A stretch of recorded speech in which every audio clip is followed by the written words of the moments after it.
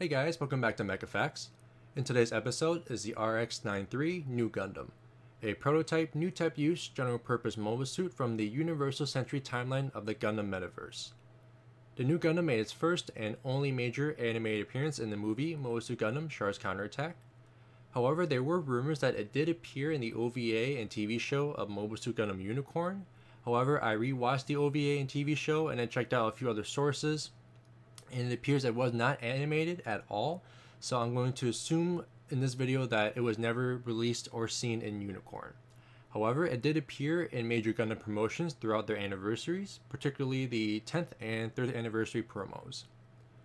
In paperback, the New Gundam appeared in the novels and manga of Mobile Suit Gundam Char's Counterattack, along with Baltochika's Children, High Streamer, UC-0099 Moon Crisis, and many more. In video games, the New Gundam appeared in almost every game released since its debut, such as Dynasty Warriors Gundam franchise, Gundam Battle Assault, Gundam Extreme Versus, and many more. The original mech designer of the mobile suit was Yukata Izubuchi. For figures, the New Gundam has been released under Bandai's figure line, such as Mobile Suit in Action, DX Mobile Suit in Action, GFF or Gundam Fixed Figuration, and Robot Damashi. For model kits, the New Gundam has been released in many super deformed BB Senshi kits. Then for 1/144 scale kits, it was released in the original 80s non-grade and a few high grades more recently. Then for the 1/100 scale, there was the 80s non-grade along with the master grades in 2000 and 2012, and then recently the real grade in 2019. Next is the New Gundam's technical specifications and general data.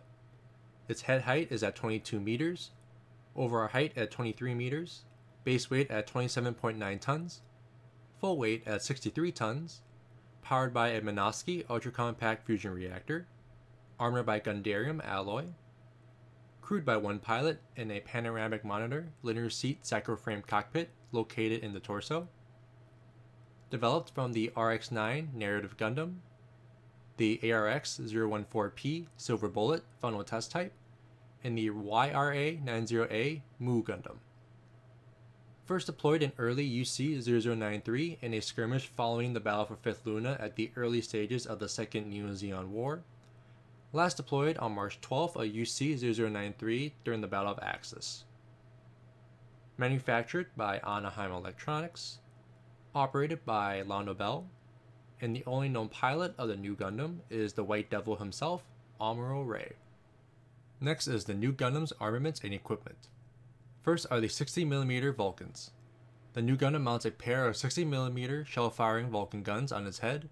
The Vulcans are mainly used for intercepting and destroying incoming missiles, mobile suit sensors, and other lightly armored targets. Next are the beam sabers.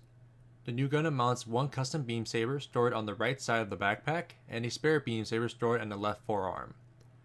These beam sabers are the New Gundam's primary close-range weapons, which emits a beam of plasma contained by an eye field to cut through most armor. The custom beam saber has a higher output than compared to the spare beam saber, and has the capabilities to change its shape and be more efficient when in combat, such as when the blades in the custom beam sabers can be formed at the instant it impacts an object or a mobile suit. Third is the beam rifle. The New Gundam mounts a handheld, ranged, high-powered beam rifle with an output of 3.8 megawatts. At max output, the beam fired is comparable in power to that of a battleship's main cannon, and it can also function as a beam machine gun by changing the burst selector. An independent aiming device was initially meant to be mounted above the rifle's barrel, but it was changed to a single-shot grenade launcher to provide more defensive purposes. Fourth is the Hyper Bazooka. The New Gundam mounts a 5-round, magazine-fed Hyper Bazooka that has improved firing range and destructive power compared to the bazookas used by the Earth Federation. The bazooka can be stored on the backpack and can still be fired from storage, often catching opponents by surprise. It is capable of destroying an enemy unit in a single shot, and is mostly used to take down slow, heavily armored targets. Next is the shield. The New Gundam mounts a custom shield mounted on the left arm, which is emblazoned with Amuro's emblem. Primarily used to protect the mobile suit from beam weapons, projectiles, and missiles, it features a built-in beam cannon and 4 missiles. In Char's counterattack, the shield has been used in one strategic way, such as fooling enemies that Amuro was shot down by purposely leaving the shield and Hyper Bazooka behind, lowering the enemy's guard, then taking them out. Next are the fin funnels. The new Gundam mounts 6 unique remote weapons called the fin funnel. When attacking, it bends into a U shape and a magnetic field is formed between the 2 generator arms to generate and accelerate megaparticles. Despite their name, the fin funnels are technically bits since they have built-in power generators rather than E-caps used by traditional funnels. While this made them more expensive to produce, it gives the fin funnels a longer operational time and allows them to fire more powerful beams. Each fin funnel has an output of 3 megawatts and can fire 7 shots in a single charge. The fin funnel can also generate a unique beam shield known as the fin funnel barrier to protect against beam weaponry and solid projectiles. However, if an enemy funnel enters the barrier, it may cause physical or mental damage to the pilot due to microwave interference. Although larger than normal funnels, the fin funnels have higher mobility thanks to a triple block design and thrusters. Next is the Gyaradoga's beam machine gun. While this was not part of the new Gundam standard weapons or equipment, it was used during the final battle between Char and Amuro during the Second Neo-Zeon War, since Amuro had all of his beam weapons destroyed between him and Char, so he just grabbed the nearby beam rifle and used it until it was destroyed. Second to last is the hand launchers. The new Gundam is equipped with hand launchers that can fire birdlime and dummy balloons. Birdlime is an adhesive substance that's used to repair small cracks in exposed hulls or colonies, or restrain targets. Then for the dummy balloons, they are mobile suit sized decoys for the new Gundam to act as decoys in front of other mobile suits and ships. Last is the Psycommu system.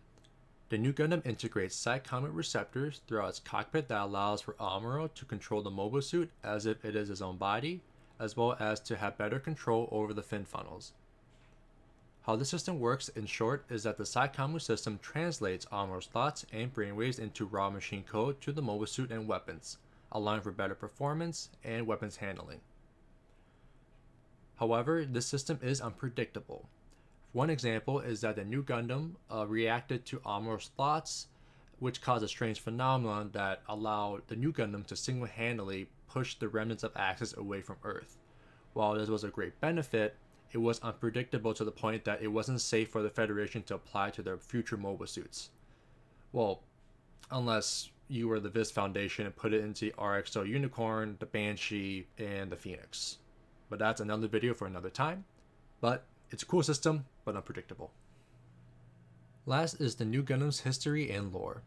Development of the new Gundam would begin in the early UC90s upon news of Char Aznavour's return and his creation of a second Neo-Zeon movement. Thus, the Federation would create and send Londo Bell, a special forces unit consisting of ex-AUG and ex-Carba members to properly investigate and engage anti-Federation activities.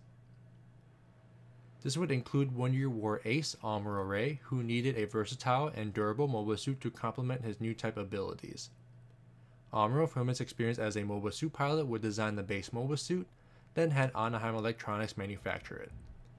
This would incorporate universal components to ease parts procurement and the latest mobile suit technologies of the time, such as cycloframe technology and Psycommu receptors. Looking at Char. The new Gundam, alongside Neo-Zeon Sazabi, would become the most advanced mobile suits during the Second Neo-Zeon War and that era. The new Gundam's initial rollout and testing was cut short, as it will be rushed into service after the battle for 5th Luna. Amuro was severely outmatched in the prototype Rigazi against Char Sazabi, so following the battle, Amuro would head over to Anaheim Electronics' Luna factories to help complete the mobile suit and fine-tune it to his needs. The new Gundam would make its combat debut in a skirmish between Londo Bell and Neo-Zeon. Despite having no fin funnels or additional adjustments, the new Gundam would ride from a base jabber from the moon to the combat zone, arriving just in time to save a damaged civilian shuttle that had drifted into the battle. Following the skirmish, the new Gundam would be completely outfitted and fine-tuned aboard the Londo Bell flagship, Rock Kylum, for the final battles to come. The new Gundam would enter the final battle of the Second Neo-Zeon War at Axis, and prevent its asteroid drop onto Earth. The new Gundam would easily handle the intercepting Neo-Zeon forces, along with keeping Quest Pariah's Alpha Zero mobile armor at bay, and finally shooting down Green Gus's Yagdoga. Once Char and his Sazabi sortied and engaged the new Gundam, It would become the most epic battle between these two rivals and would be reminiscent of their final battle during the 1-year war. Ultimately, Amuro and his damaged new Gundam would come out victorious in this fight and capture Char's escape pod from leaving the combat zone. However, that victory would be short-lived as Axis would make planetfall. Amuro did not want to stand by and do nothing, so he took his new Gundam, went under the asteroid, and started pushing. Several other Jagans, Jim 3s, and Gyaradogas from the Federation, Launabelle, and Neo Zeon joined in as they desperately tried to save Earth. This would cause the Psychomu system in the new Gundam to overload, as the mass concentration of willpower and high emotions running from the pilots desperately trying to save Earth began to resonate a massive green light that would throw all the mobile suits away from Axis, and then the new Gundam would single-handedly push Axis away from Earth, defying all physics and other things science related. This event will be known as the Axis Shock and would be revisited or mentioned in UC-96 during the events of Unicorn and Twilight Axis, and then again in UC-97 during the events of Narrative.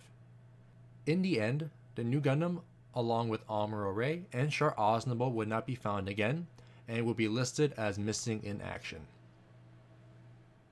And that concludes this episode of Mecha Facts on the RX-93 New Gundam.